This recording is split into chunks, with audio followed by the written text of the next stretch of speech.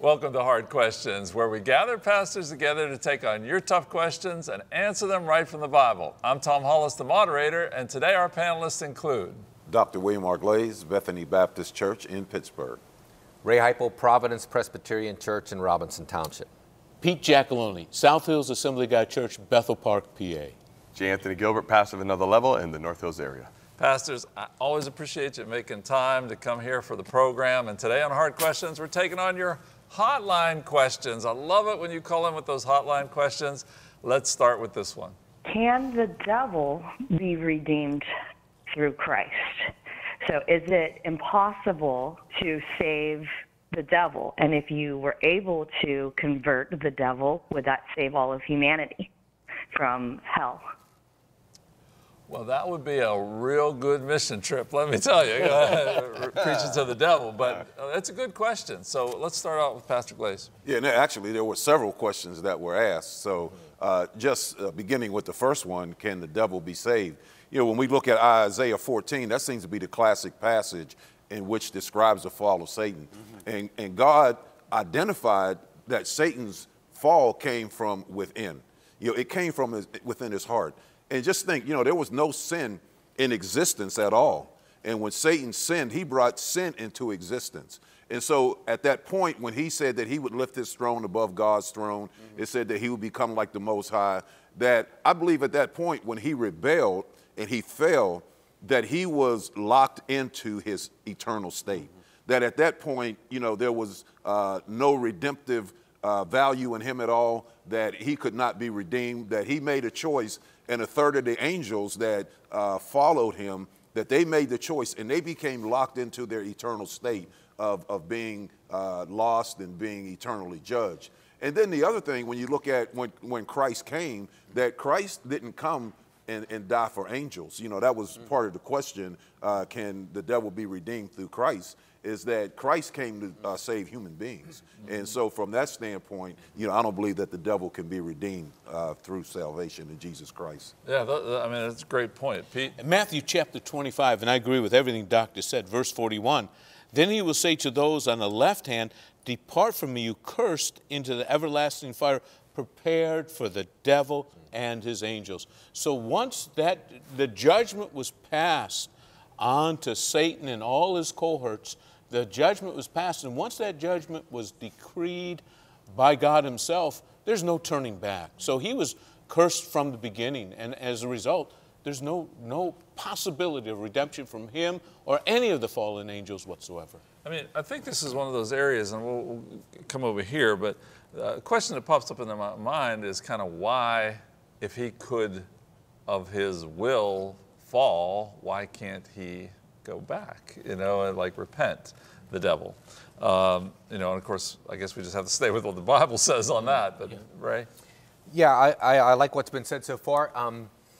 Part of our salvation, when we consider how we're saved, is that Christ came and took our place, right? Human beings are an organic race. Jesus is called the last Adam. We fell in Adam. You know, you have verses like Romans chapter 5, verse 19, as by one man's disobedience the many were made sinners, so also by one man's obedience many will be made righteous.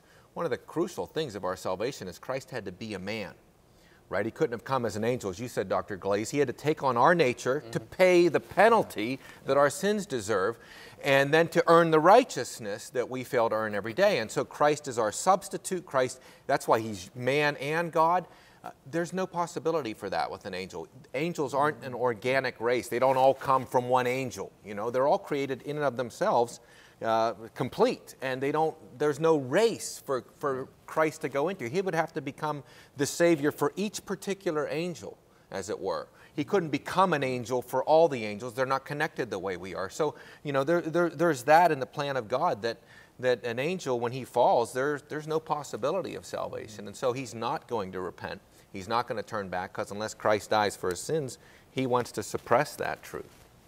And I think the last question says, if the devil was converted, would it save all humanity? And obviously it wouldn't, because if that would be the case, that would be that Satan is the blame for all of our transgressions. Right. So we're born into sin. Now, is there a possibility, I guess you could go a little bit deeper with it, and you could talk about if Satan never would have been in earth, would there ever be sin? You know, we could go there, but I know we don't have time to go into all that. But that's good though, because you know, they're asking, well, is the devil the one that caused the fall? But we've all entered into that, right? And that goes back to the story or the passage you just read about through one man's sin, we are all now given into sin. So even with the devil out, we are still all born in sin. I always tell people this. People say, well, you know, we're all good people, aren't we? I said, isn't it amazing? Every child, you don't have to teach them to lie. You have to teach them how to throw a fit. You don't have to teach them how to be selfish. We have to teach them how to be good because we are inherently bad. Yep. And that's the reason why we have parents that have to discipline our children is because that's just innate within us. That is what's in our hearts. So that proves. If you don't believe in original sin, just have kids, right? That's a great point, though. The devil could cease to exist, and we would still need a Savior because we're still sinners. Right. That's right. That's right. Hey, we love our kids. Okay, we love our kids. We just know that you know, there's a sin nature to wrestle with there. Well, let's listen to our next question. Why in the Old Testament, when Moses and God were trying to leave from Egypt, did God harden the Pharaoh's heart a couple times? You would have thought that he would have wanted the Pharaohs to soften his heart. Why did he harden it instead? Yeah, great question. Thank you, Pastor Ray. Yeah, this is a good question. People wrestle with this, and I think the first part of the answer has to be with the sovereignty of God and his purposes and his plans. Romans 9:17 says, for Scripture says to Pharaoh, for this very purpose I have raised you up, that I may show my power in you, and that my name may be declared in all the earth. And then the very next verse, therefore he has mercy on whom he wills he hardens. No one deserves mercy. All should be hardened. I think that's part of it too. And God's plan includes the wicked. Proverbs 16:4, the Lord has made all for himself, yes, even the wicked for the day of evil. Think of Judas being made by God, knowing what he's going to do, but you know, Jesus even chooses him for that reason. And yet Judas and Pharaoh both do exactly what they want to do. That's the other thing I want to say about this. So, you know, we read the Exodus story. We see 10 times it says the Lord hardened Pharaoh's heart. 6 times it is hard, it was hard, it grew hard, it became hard. 3 times Pharaoh hardened his own heart. So what are we seeing there? I like to compare the hardening of the heart to being in Pennsylvania and driving behind a cement mixer. You know, you get behind a cement mixer and you're like, oh, I'm done. Because all the hills, you know. But you know, if the cement mixer is not spinning, if that tank is not spinning, man, it'll fly up the hill because it's empty. Why does it have to spin when it's full? Because the natural tendency of cement is to harden. The natural tendency of the fallen heart is to harden. How does God harden Pharaoh's heart? Does he put something evil there? No. All he has to do is withdraw his restraining influence that he has in every human being, that we don't become as bad as we could be. All God has to do is withdraw some of that common grace, Holy Spirit work that all human beings get. We're not as bad as we would be otherwise. And as he withdraws, Pharaoh hardens himself. There you go. So, but that's the act of, I will harden. I'm going to let him do. I'm going to, you know, as Romans 1 says, I will give them over to their sins. That's what God did. That's how he hardened Pharaoh's heart.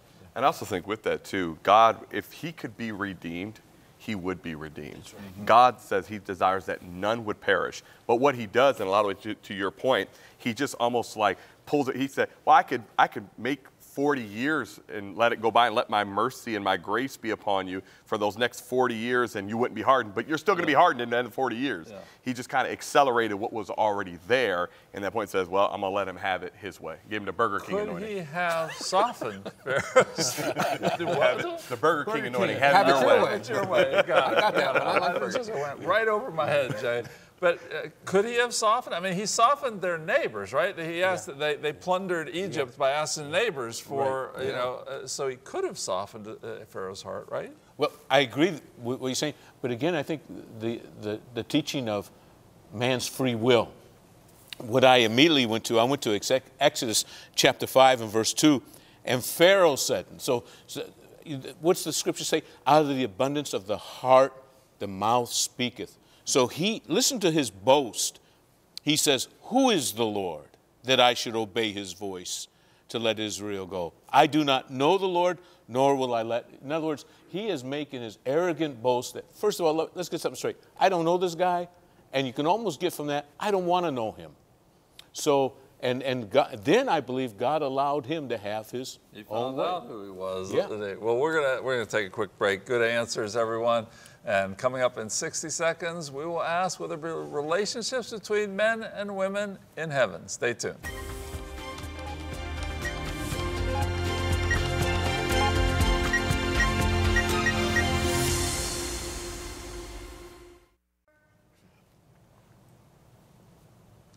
Welcome back to the show. You know, we're taking your calls from the Hard Question Hotline. And if you would like to leave us your question, we encourage you to call 412-349-4326. Let me give you that again, 412-349-4326. We'd love to answer your question on the air. Let's go to the next one. And I would like to know, would there be relationship between a man and a woman in heaven?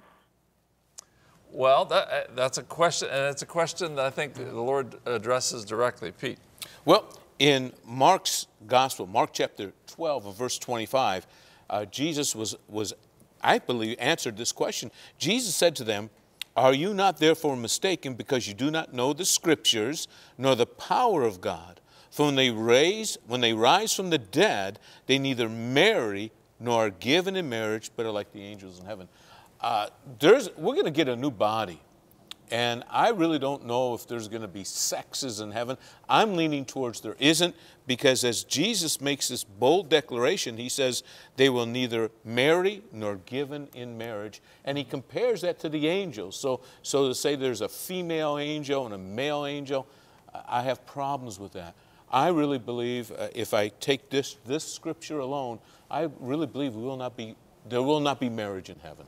Yeah, seems pretty clear. Well, you know, in a parallel passage in the Gospel of Luke, actually the question that Jesus answered that you just brought up, before that, you know, there was the lady, you know, whose husband had died. Right. And then they said, and she had 7 more husbands beside that.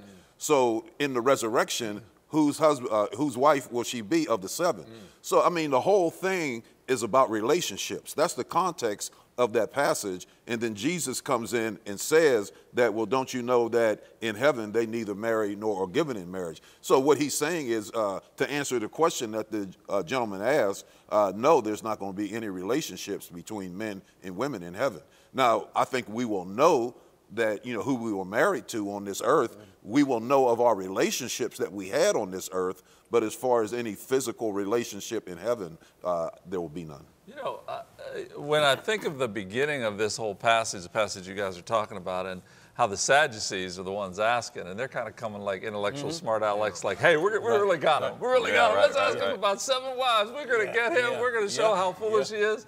And Jesus just takes off. Yeah, because they didn't believe in a resurrection. If there's no afterlife, then, you know, they thought this would, you know, give a contradiction or something to the afterlife. And I agree with the men.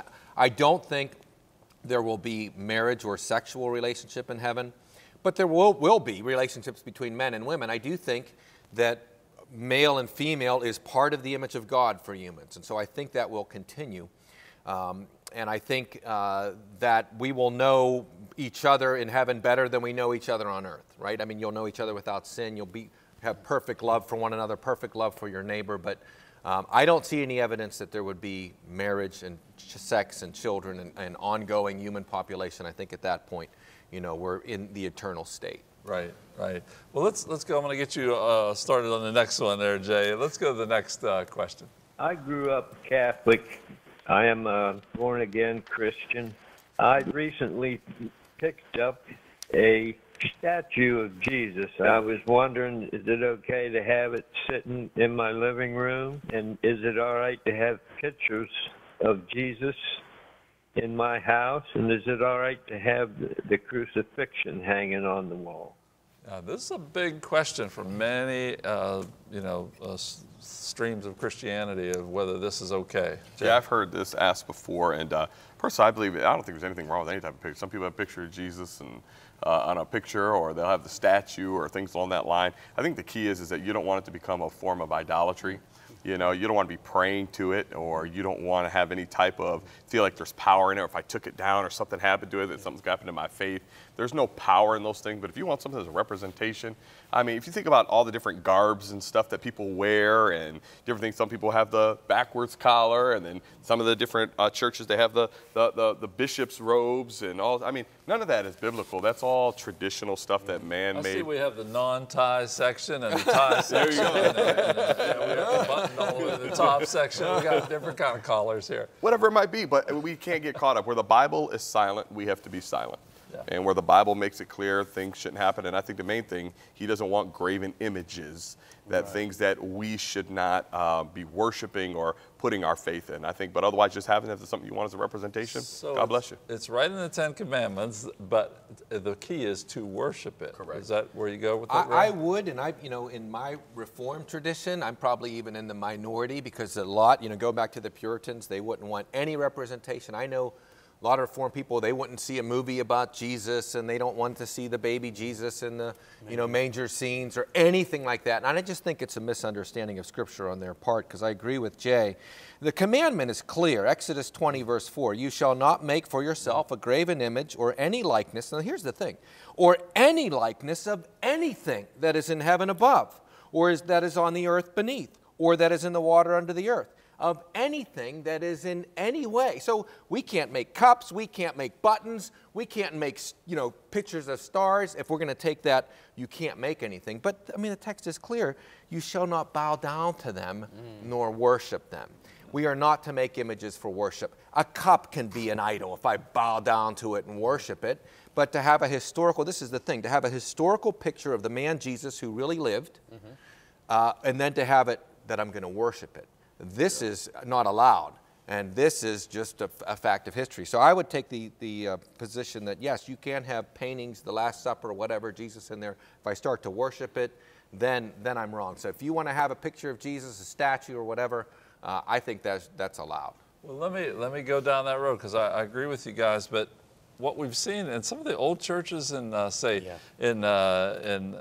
Italy or parts of Europe, people are praying, they're like praying, hanging on the feet of the statue to where the feet are worn shiny from them hanging on. So it's almost like that's the problem. That is the problem. And if I can use a scriptural problem that took place in Numbers 21:9, remember when the serpents came down and bit the people, and then they were told to put a serpent on a bronze pole. But what happened, when they looked to the serpent, they were healed. But then they went a step further and they started, that pendulum swung, and they began to worship that. I've been to Israel where the tomb is there, and Elaine and I, we thought it was pathetic, where people were just weeping over that slab and just kissing it, and not knowing how many thousands of other people's lips have been on that. Oh my gosh. So again, it's the idea of the pendulum swinging, and like the guy said, why have any of that kind of imagery when we can have the perfect image, the perfect knowledge of God through the Word of God? So, like the guy said, proceed with caution. Yeah. Well, I'll take a different take on it. And I do agree with everything that's been said.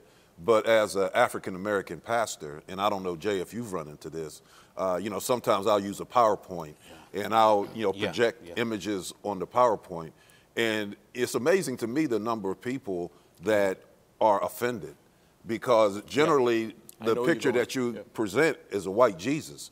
And so, I find for me, now, even as I teach and preach, that I try to not project the image of Christ or, try to project something that's kind of neutral. So, I would say that, there's nothing wrong with it, but I think even in our society today that it could be offensive to people. And even Satan can use that, as far as people seeking the gospel. Because, in the church that I'm in, again, you got people coming that need to be saved. And then all of a sudden, man, I can't identify with that, and so Satan can use that in the lives of people. So, Oh, man, this is like, I don't know if we go to commercial. I'm up against the break here, but it brings up the question, was Jesus white then? Or how do we portray Jesus? Save it for another show, Tom. Okay. Well, after a quick break here, one viewer asked, will we see God? Stay tuned. You don't want to miss it.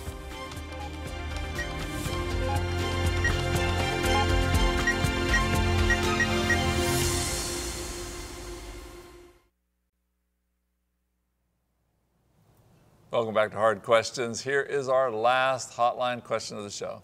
Please explain Matthew 5 and 8. Blessed are the pure in heart, for they shall see God. Not a manifestation of God. They shall see God. Please give me your view on that. All right, let's go over to Pastor Ray. Historically, the greatest blessing that we look forward to as Christians is the beatific vision, when you will see the face of God. Theologians wrestle about exactly what does that mean. God doesn't literally have a face. God is a spirit. He has no body.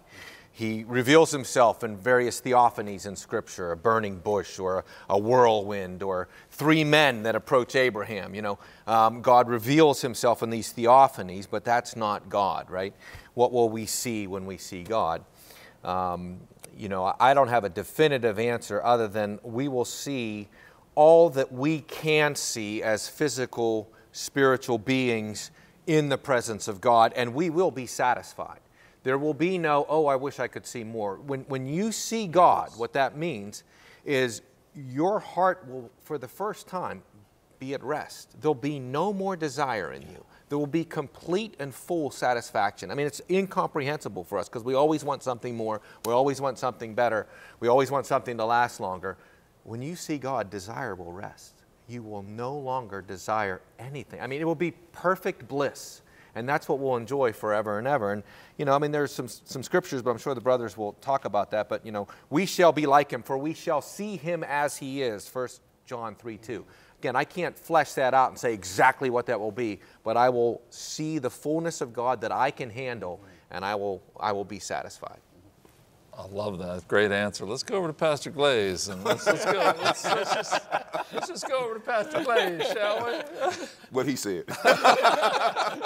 Get the gloves on. No, I mean, I agree with what Ray said. You know, we will, and the caller asked the question, you know, about not a manifestation, but that's what we will see is a manifestation of God. You know, again, you know, Paul told Timothy, he said, God is invisible. Said in John 4:24, God is a spirit. So, you know, we can't see God in his essence, but we will see some manifestation of God. Wait a minute. I'm letting you off too easy. You've always maintained that we will not see God because we can't see a spirit in heaven, right? Right, yeah. So we won't see God. We won't see the essence of who he is. Right, yeah, Okay. yeah. But I think that, you know, in Revelation chapter 4, it talked about the one that sat on the throne. And so they were able to see the one that sat on the throne. Now, I don't know what visibly, you know, they were looking at, but again, I like the way that Ray put it because, you know, whatever we see will satisfy us. Yeah. Whatever we see, you know, will, I mean, we sing a song in the black church. Oh, I want to see him. Look upon his face. Yeah. You know, right. So, I mean, we sing that song. Yeah. So I sing that song. Yeah. So I do look forward to seeing God, you know, as far as the manifestation and the presence that he presents. So, yeah, I do look forward to seeing that. All right. Yeah. There is a scripture that says that we'll see that the fullness of the Godhead bodily is in Jesus Christ. And as I struggle sometimes with this also, remember when they were stoning Stephen, Stephen was able, just before he took his last breath here on earth, he was able to look in the heavens and he said, behold, I see the Son of God, standing at the right hand of the Father. So Stephen saw something. Yeah. But I believe, I think Ray brought it across so articulately. The fact is that the fullness of the Godhead dwells in Jesus bodily. We will see Jesus bodily, Amen. Therefore we... Do you agree with that? Yeah, oh yeah. Therefore we will see God because Jesus is God. All right, sounds good to also, me. It doesn't always have to necessarily be a physical manifestation. I mean, he's talking to them about the kingdom. And so for me also, to be able to see God, I believe also to be able to understand him. If your heart is pure, you're going to begin to see him. Yeah. Everybody can't see him. You know, everybody doesn't understand him. Everybody doesn't perceive him. Everybody doesn't grasp him. So when your heart is pure, it's not like, well, if my heart is pure, then all of a sudden God's going to show up, hey, man, you see me now. You know what I mean? It's like he's a spirit. Like he's talking to them in spiritual terms, not necessarily like, hey, if your heart is pure, God is going to show up in a physical form and manifest himself to you. You know, I believe he's talking more of the ability to understand, to comprehend who he is, to be able to see how he moves and operates, and not just like, for example, like how some people say, I see that completely differently than another person would based upon how my heart is. So they'll see through the lens of God and see how God would see things and how he would comprehend and perceive things. And that's really good. But I think what in the afterlife, that we will be completely satisfied in what we see, kind of going back to what you said. But do you think that's what they're saying? Jesus was telling them that he's speaking of the afterlife there? Or do you think he's speaking of now? Yeah, I guess I'm not clear about their question. Well, you're talking about the scripture in Matthew 5. 5:8. Yeah, right. Yeah. You know, blessed are the pure in heart, for they shall see God. Yeah, I believe that there is a understanding that we see of God. You know, that, you know, if we live right, if we have a purity of heart, that we will be able to see God in the way that he's manifested unto us. Well, I'll tell you what, it's too bad the program has to end. You just have to go to the Bible yourself. Well, we want to read this scripture to you. Those who know your name trust in you, for you, Lord, have never forsaken those who seek you. That's Psalm 9:10. Well, thank you so much for joining us. Continue to search the scriptures. When you search through the scriptures, you will find God. Amen.